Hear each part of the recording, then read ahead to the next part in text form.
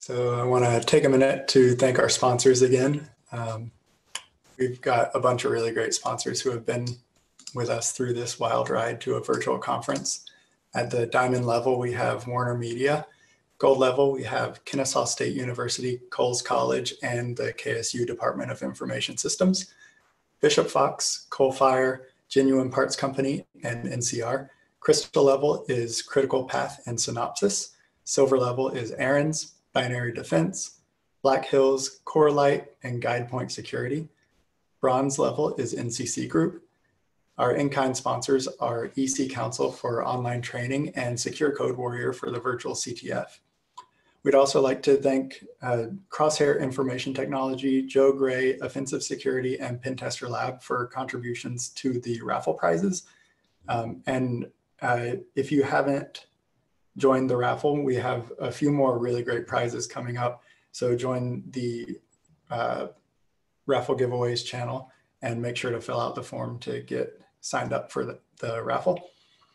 Also make sure to drop your pin on our map so we can see where everybody is coming from. I'll post a link in the Track Protect channel right now. And subscribe to our YouTube channel. That's where all of these talks are going to be posted. So you can watch them later and catch the talks that you missed on the other tracks. So without further ado, I will hand this over to Carlota, who will be taking it from here. Can you hear me now? Yes, we can. Great, thank you. Let me see if I can share. Oh, come on, share. All right. Hello. Let's see. Come on, share. Technology. All right. Thank you very much, Patrick, and to all of the sponsors. I really appreciate it. Big shout out to the organizers. You guys did an amazing, guys and ladies and gentlemen, did an amazing job pulling this together as a virtual piece. And I really appreciate the level of professionalism and communication. So thank you also for inviting me to talk about low tech and insecure, building healthy boundaries and defeating imposter syndrome, hopefully.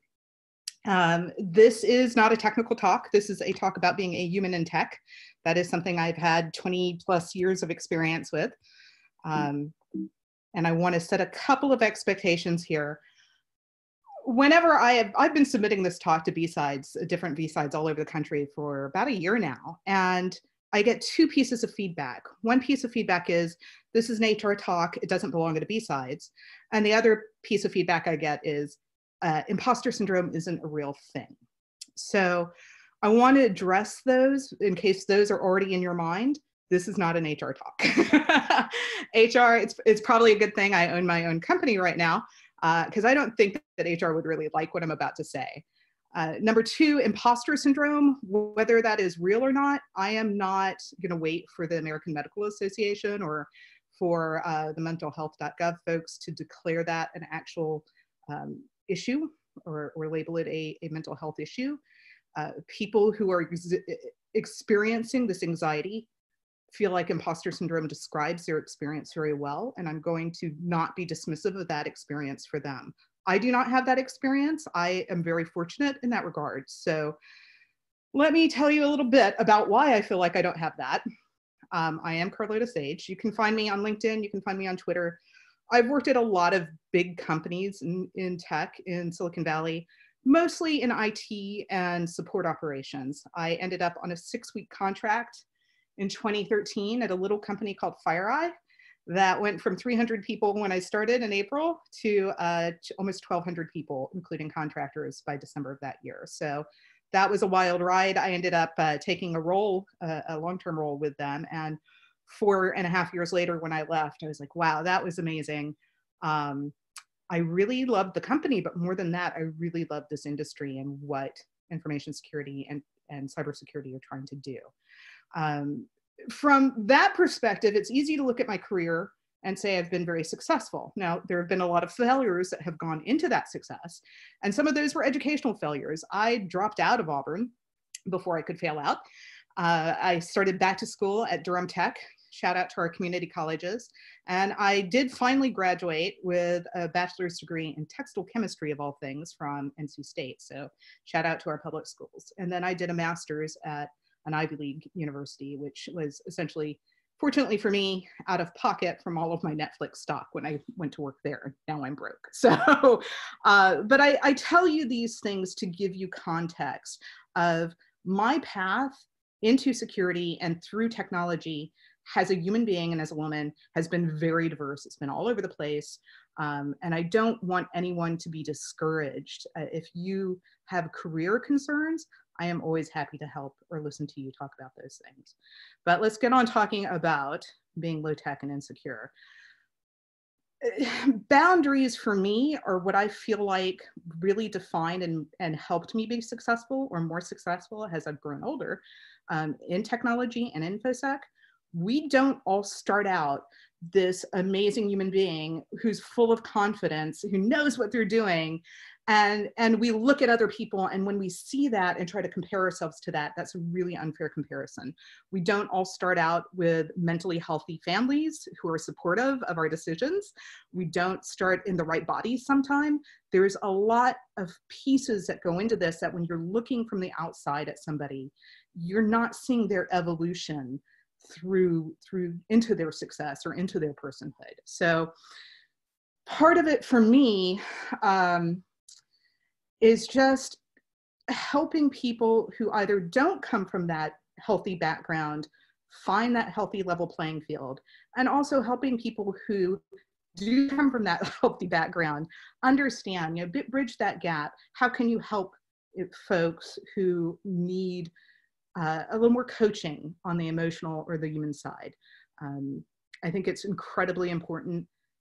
As technologists, we want to solve everything with a widget or an application or a platform, but the pieces that we're securing, the data that we secure, it's created by humans, it's acted on by humans, it's stolen by humans, right? This is a human problem. We are in a technology field that solves human problems. And that's the piece that I feel like gets lost in translation sometimes. I love that I'm seeing more and more BSides and other regional conferences focus more on the human piece. I think it's very important.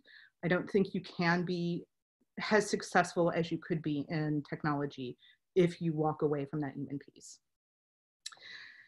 I'm going to start with some physical boundaries. The Me Too movement, you hear from a lot of folks. I'm not sure what I can and can't do. I think coronavirus right now, COVID-19, and the shelter in place is going to change how we think about our physical boundaries.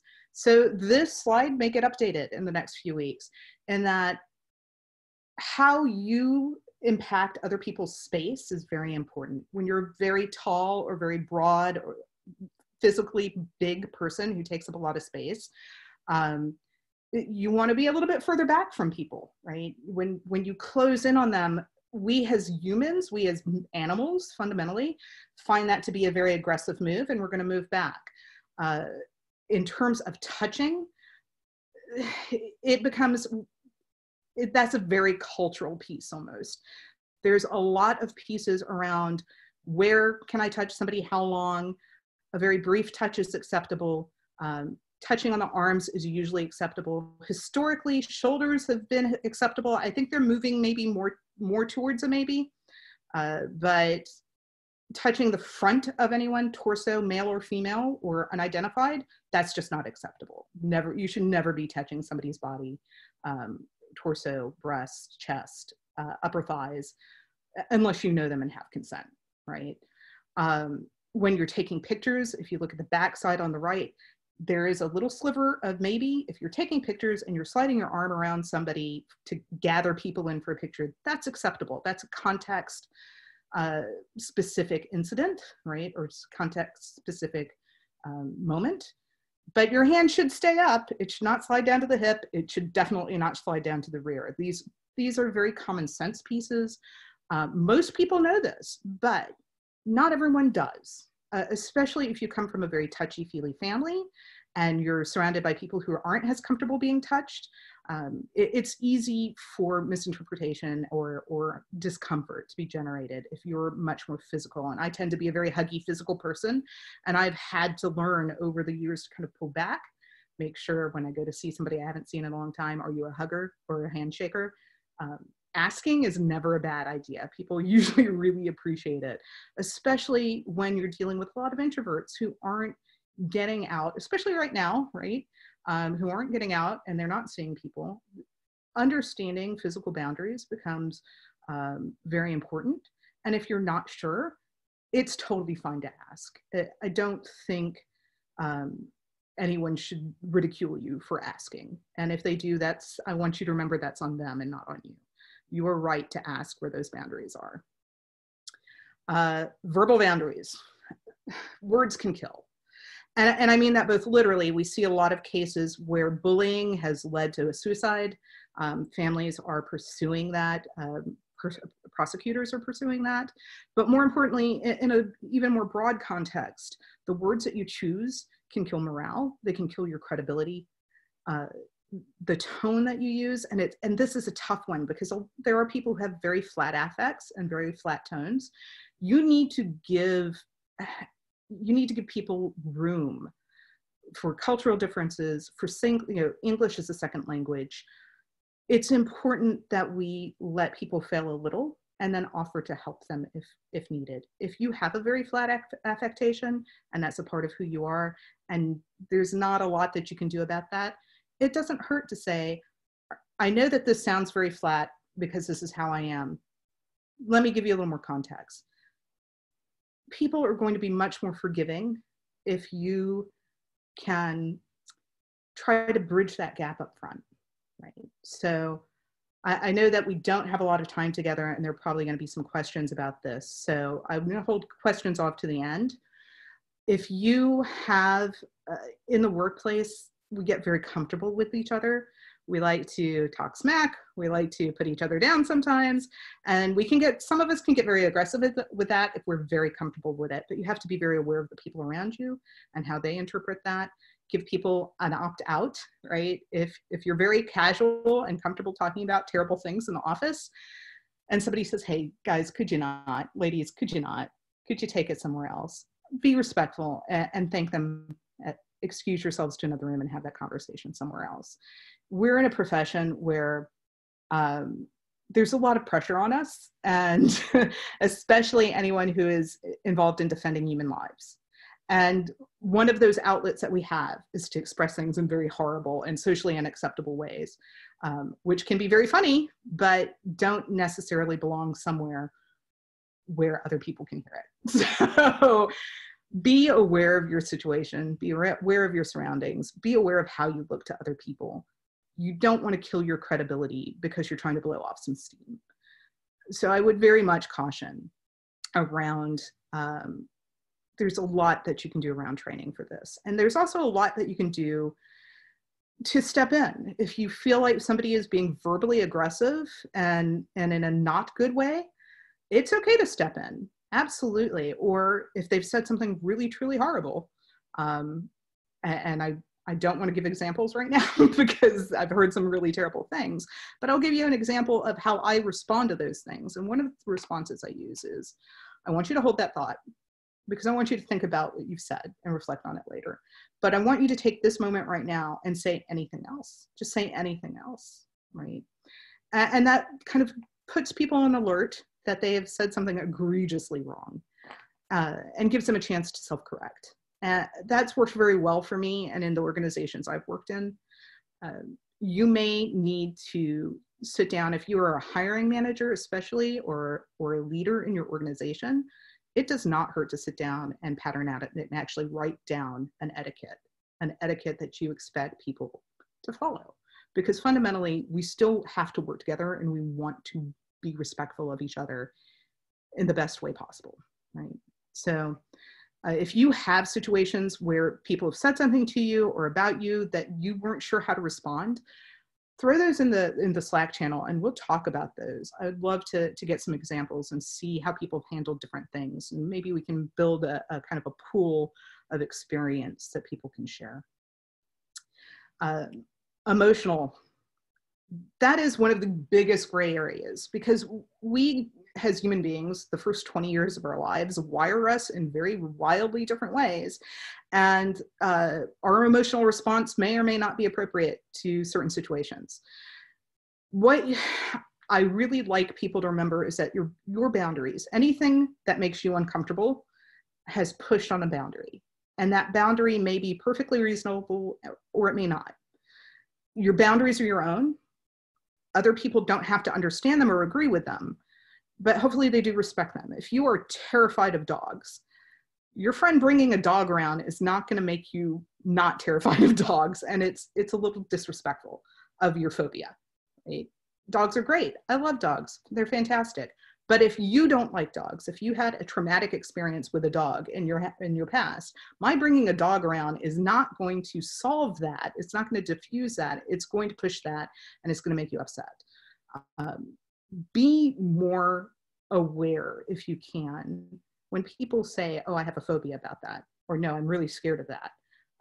Or people just react very defensively to something that's going on. See if you can break that down with them. And if you can understand what's going on, maybe you can work around it. Your boundaries are also flexible. You may be more forgiving of being touched or being pushed verbally by others in a given situation, but not by a certain group, right? That's up to you. That's up to you. And you need to be very clear on why you're more flexible with some people than others. Maybe you just trust them more. But mostly your boundaries, whatever you develop from an emotional standpoint, they should help you navigate the world and the personal interactions that you have with confidence. If your boundaries are too restrictive, you're going to have trouble with that. And there's a give and take there. It could be that you just accept that as part of who you are. It could be that you find a therapist who works with you through those problems. If you were madly in love with someone and they have a dog and you have a dog phobia, you're going to have to figure out where that boundary is and how you want to work around it. I don't have any easy answers here. As I said, a lot of us don't come from an emotionally stable, supportive home. And so this piece becomes very critical in learning how you're reacting to your workplace and to the people you work with and the trust and the relationships that you build. If you have, and right now, especially with most of us working from home, this becomes very, very stressed because you are now, even if you work from home all the time, now your roommate or your spouse or your kids are home all the time as well. And that changes your dynamic very, very much. And that puts a lot of pressure on your emotional boundaries. So I would really encourage you, if you're struggling right now, don't beat yourself up about it. Things are crazy right now. Your life has been very much impacted by something that you have zero control over. And that's very stressful, whether or not you've been working from home for years. So, but if you have questions that you think I can help you with, take them to the channel and we'll go to them there. Now I'm going to get to the stuff that HR really doesn't like to talk about. And that's sexuality in the workplace, in the industry, at conferences. It happens, right? We are fundamentally animals. We have attraction, we have both emotional attraction, we have physical attraction.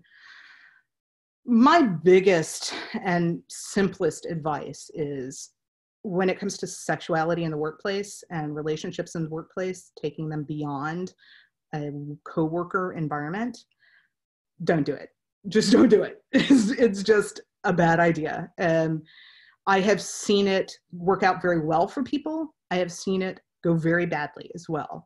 I have seen people quit jobs and leave industries over it. It is a tough line to walk. If you are spending a lot of time with someone, though, you're spending 8 hours, 10 hours a day sometimes working with that person, and you're creating those bonds, and maybe you're responding to that. You also have to remember that maybe they're not responding to it. The best thing that you can do is be extremely clear in your communication. If you think there is no hope that this person already has a committed relationship, don't even go there. Just drop it. It hurts. It sucks to work around, but you get over it eventually. I promise. I have been in this situation. I've been the target of this situation.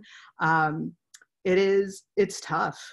I won't lie. It will stretch your boundaries. You'll learn to grow.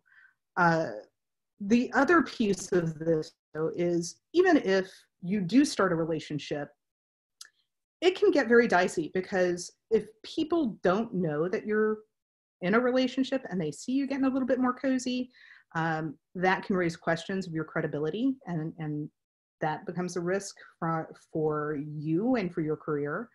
If that person is already in a relationship, even if that relationship is an open relationship and your relationship is consensual, not everyone in the office may know that, right? If you are going to do an office romance, take it out of the office and be very clear up front. If this seems to be working out, does one of us need to leave the company? Does one of us need to leave the organization? I have seen it where, and of course, some of the really large companies, I believe in Silicon Valley, have dating services so they can match their own employees up. If you're working in totally different places, that is not a problem. But if you're in a smaller organization, that it becomes a huge problem, and you need to be very aware of that before you make any move on anyone. But for the most part, just don't. That's my best advice. I have had workplace relationships. There are people that I would work with again in a heartbeat, with the understanding that that was the past and it will never happen again. And I know that they know that, and I know that, and we can work together fine. I've had workplace relationship where that's not the case. So it can be very dicey. If you are in this situation and you're looking for some guidance, I'm happy to talk to you about that. But more importantly, there are other pieces here that I'm just going to jump to it. Should I send this person a dick pic? Like, if you're on that point, like, I'm really into this person, male or female, whoever your target is, really, did they specifically ask for that? Because if they didn't, don't do it. Just don't do it. It's a bad idea. If they specifically ask for it, that's a different thing. And what I don't go into here is also, there's so many topics that we can talk about here. Revenge porn. If you are surfing the net and you come across porn of a coworker, that puts you in a very interesting place, because if you tell that person that you have found porn of them, did they already know? Is this going to be crushing? Are you putting them in a very emotionally vulnerable place? For the most part, I would try to be very circumspect about that. It's an unfortunate truth in our industry. We're very familiar. There are a lot of women in our industry, or in tech in general, in the world in general, who've been victims of revenge porn. And it's a very sensitive subject. How you would approach somebody about that, I would be very careful. I would certainly not send that link around and say, hey, is this so-and-so? That is not okay. If you think it's so-and-so, make the assumption that it is, delete it from your hard drive, never look at it again, and if you think they don't know it's out there, and you think they trust you enough and you're willing to help them in whatever way you can, maybe approach it. But if it's not someone that you know well, you may do more damage than good. And that's something that you'll want to consider. And in terms of sending images of yourself, whether you're male or female, if they have not been requested, don't do it, because it's a very dicey thing that you're really putting your credibility out there in some potentially very negative ways, right? So I know I've kind of stepped through very quickly a lot of things about pushing boundaries, but I want to spend a little more time around the concept of boundaries and abuse. Pushing boundaries can be a good thing. They take you out of your comfort zone. They give you a chance to grow. But if somebody's pushing your boundaries repeatedly to the point where you ask them to stop, that's a problem. And you see that a lot with more kind of verbal abuse, a little more less so in the workplace with physical abuse, although I have witnessed that as well. But if you are to the point where you've asked somebody to stop, that you're getting in some gray, well, very yellow orange areas. And if they continue doing it after you've asked them to stop, especially if you ask them repeatedly to stop, now we're getting into abuse territory. Obviously, anything that is illegal, a sexual or physical assault, that's obviously abuse. Call the police. But in the workplace, that can be harder. It's a lot harder to recognize abuse, especially if you either came from an abusive family, so this looks like normal kind of behavior to you, and it's really not acceptable, or you come from a normal family and you've never encountered this before. Sometimes it can be very, very subtle. Excessive negativity, belittling, nothing you do is good enough. The obvious ones, of course, yelling, name calling, that kind of thing. But those are very obvious. It can be very subtle. Gaslighting is a term that we use a lot in relationships. It comes from an old movie, I think in the 1940s or 50s, where basically they're turning lights on and off and telling this woman she's crazy, when in reality, they're trying to drive her crazy. It can be that malicious. A lot of that is about control and the desire for control. If you are questioning whether or not your boss is abusive, I would definitely seek a third party to bounce some ideas off of, because it can be tough to see it. It can be very tough to see it. Making you feel like nothing you ever do at work is good enough is a big red flag to me. At moving goals, like, oh, if you do this project, then I'll give you this title. Oh, well, you didn't do that project as well as I thought you would, but they don't have any constructive feedback, but the goal is moved. That's pretty shady. Being in a work environment can be very emotionally devastating with the wrong boss. And if you're new to the work field, you don't necessarily know what a good boss versus a bad boss looks like. If you're not sure, go and ask someone. Come, hit me in Twitter. I'll give you my phone number. We'll talk about it. There are times when it really is clear that your boss is just emotionally not healthy, and they're creating a very toxic environment for you to live in and work in. And there's only so many things that you can do there. HR usually is invested in not rocking the boat. They don't want your complaints because now they have to do something about them. And because you're the low person on the totem pole, or you're not the director or whatever they have invested in, sometimes that solution is to make you go away. And that's not pretty, but that is a reality of corporate America that I want you to be aware of. HR is not your friend. HR is there to cover the company. As long as keeping you happy serves the company, they're going to keep you happy. But when your situation becomes a risk, you are just as likely to be the person to go, or more likely to be the person to go, especially if there's a power imbalance. If it's a director or a manager, it's a problem, right? And you're the easier problem to solve. Sweeping the problem under the rug is usually easier to solve. So be very careful when you're traversing this route on how you handle those discussions with HR.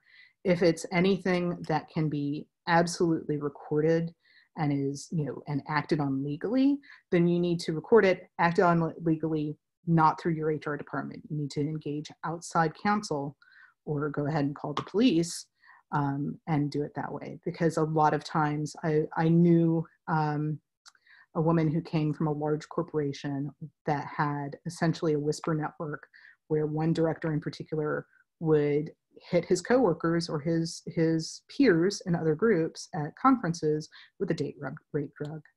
And that company had probably 10 or 12 complaints about that person, and it was always easier to sweep it under the rug for them. So I want you to be very aware. If you're at an industry conference, even with your own team, keep an eye out for each other. It's super important that we be as ethical as possible in our industry, and there are people who abuse that. And I can't underscore the seriousness of that enough. So I know that we don't have a lot of time together, and this is I got into some pretty heavy stuff pretty quick, and we're coming up on 2 minutes before I need to hand this over. So I want to give you some resources. If you feel like you have grown up in an abusive or traumatic environment, if you have been incredibly depressed and are feeling suicidal, if you have been sexually assaulted, there are a lot of resources out there. Please never be afraid to ask for help. Whether it's a small thing and saying to a coworker, I'm really drowning right now, can you help me out and just take a little load off of me? And being willing to step up and do the same when they're drowning. Or if it's something much more serious, please reach out for help. I cannot express that enough. For me, learning to ask for help was the biggest piece of making this all possible. So with that, I know we're reaching 30 minutes. I am Carlotta Sage. I am a human in tech. I hope that you have found this helpful. I hope that you hit me with some experiences of your own so that we can all grow and learn from them. And I'm going to give this back to Patrick.